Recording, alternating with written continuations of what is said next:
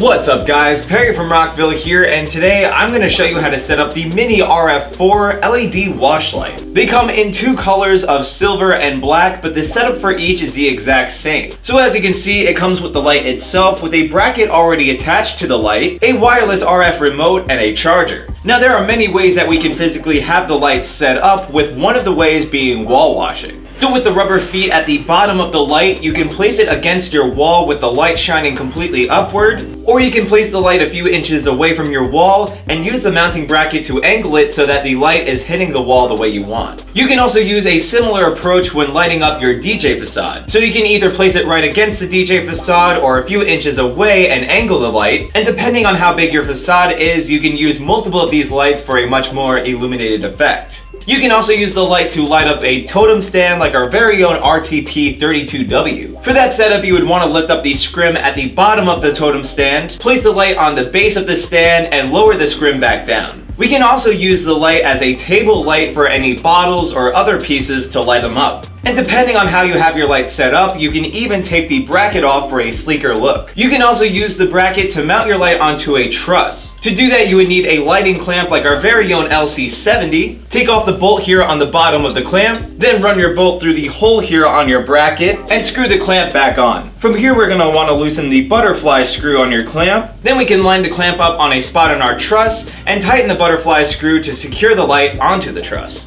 And since this light is battery powered, we won't have to worry about running any cables to power our light. You can tell how much battery life your light has by looking at the LED indicator right next to the power button. So when this light is lit up green, that means the battery life is anywhere from 100 to 75%. If the light is orangish yellow, that means we're at 75 to 50% battery. When this light turns red, that means we have 50 to 25% battery. And then the light will start blinking red when it's at 25 to 0%. There's also an LED indicator on the charger for your light that will blink red when it's charging, and once it turns green, that means we're fully charged. So now let's go ahead and turn on our light using the power button. Now you can also use the power button to switch your light to 3 different modes. There's the RF mode that's indicated by the solid color here on your RF light. We can double click this button to switch the light to master mode, which is indicated by the RF light blinking once. And we can double click it again to switch the light to slave mode. We can also short press this button to switch the RF group for the light. Now this feature is very important because this allows us to use the master slave function as well as our remote. So I can short press this button to switch the RF group to either red,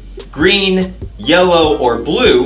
And then in order to control the light with my remote, I'm going to want to press this RF group button to set it to the same color. So for example, if the light is set to the red RF group, I'm going to want to press the RF group button on my light till we get to the red setting, which is indicated by the light on the remote itself. Then from here, we can use the remote to control all of the features of the light. You can also set the RF group on your remote to white to control all of your lights together no matter which RF group they're in. So if I had lights set up to each RF group, I can set this to white and control all of them at once. So if we take a look at the remote here next to the RF group, we have the on and off button to turn the LEDs of the light off or back on. And the really cool thing is if we have the LEDs off for more than 2 hours at a time, the light will automatically turn off to conserve battery. Below that, we have these color wheel buttons here that we can use to set our light to certain colors. So for example, I can press on the green color wheel here.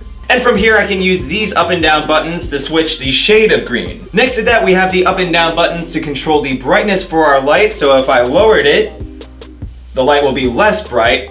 And then the more I raise it, the brighter the light will be. Next to that, we have 4 different sound modes that we can use, starting with sound mode 1. And now you can tell as I make noise, the light will change color. Next, we have sound mode 2, where the light will pulse between each color as there's sound picked up. Then we have sound mode 3, where the light will strobe between each color as there's sound. And then we have sound mode 4, which is also a strobe with a white light. We can even lower the sensitivity for the built-in mic that picks up the sound to change the color. So the lower I raise that, the less reactive the light is, and the higher I raise this, the more reactive the light is. Next, we have 4 different preset modes for our light. So if I have a color set and press strobe, the light will start strobing to that color. Next, we have the pulse mode where the light will pulse between each color. Then we have the fade mode where the light will fade between each color. And then we have the standard color cycle mode. Above that, we have the up and down speed buttons that we can use to adjust the speed of these modes. So the higher I have this setting in the color cycle mode, the faster the colors will cycle. And as I lower this setting, you'll see that the colors start to cycle slower. Now what's also really cool is that we can control our lights with a wireless DMX controller. For that setup, I'm gonna make sure that both of my lights are on and turn on my DMX controller. I'm then gonna wanna make sure that my lights are set to the same RF group by short pressing the power button.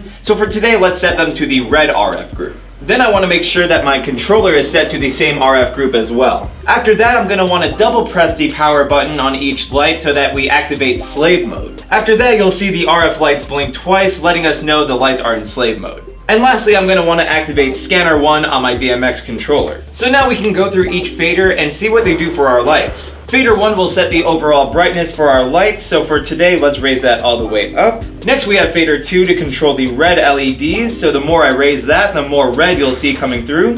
Next, we have fader 3 to control the green LEDs, fader 4 to control the blue LEDs, fader 5 to control the white LEDs, fader 6 to control the amber LEDs, and fader 7 to control the ultraviolet LEDs. So we can use faders 2 through 7 to set our light to a single color, or we can mix and match these faders to make a customized color. So for example, I can raise a bit of fader 2, a little bit of fader 4, and then fader 6, and then all of a sudden I have a customized color. Next to that, we have fader 8 to control the strobe for the light, so the more I raise it, the more the lights will start strobing. Now fader 9 is really cool because it will activate a preset mode depending on where we leave the fader. So for example, if I set this fader anywhere from 120 to 159, it's gonna activate the color pulse mode. And lastly, we have fader 10 to control the speed for these modes. So the more I raise it in the color pulse mode, the faster the colors will pulse. If you ever get confused, you can refer to the DMX guide to see which fader does what and which values activate which mode for fader 9, which you can also refer to using the screen on your DMX controller. Now, if you wanted to set up multiple of these lights but didn't want to use a DMX controller, you can always use the master slave function to do so. So to start, I'm going to want to see which light I want to use as my master light. So for today, let's go with this one in the corner here. We're then going to go ahead and turn on each of our lights. Set each of our lights except for the master light to slave mode by double tapping the power button twice. And then we'll want to short press the power button to make sure they're set to the same RF group. For today, let's use the red RF group here. So now let's turn on our master light. So when we set up our master light here, we're going to want to make sure to set it to the regular RF mode so we can use it with our remote. And don't forget, you'll want to have the remote set up to the same RF group as well. Now from here, I can set my light to any mode or color. And once I have it set up, I'm going to set the master light to master mode by double tapping the power button once. And now you'll see that all of the other lights start to follow. If you ever wanted to make any adjustments, you'll have to set your master light back to the regular RF mode. And once you're done, you're going to want to set it back to master. And once again, all of your other lights will follow suit.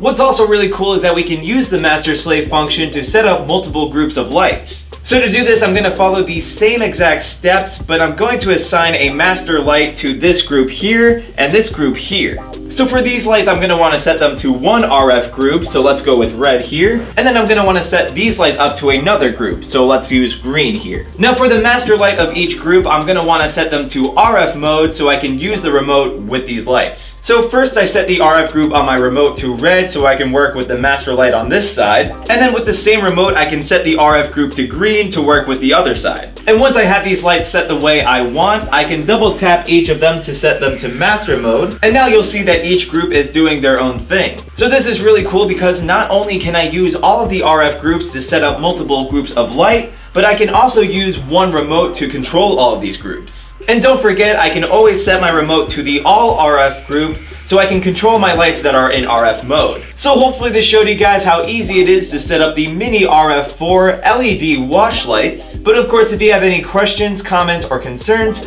feel free to reach out to our customer support team through phone or email. As always, I'm Perry from Rockville, and we'll see you guys next time.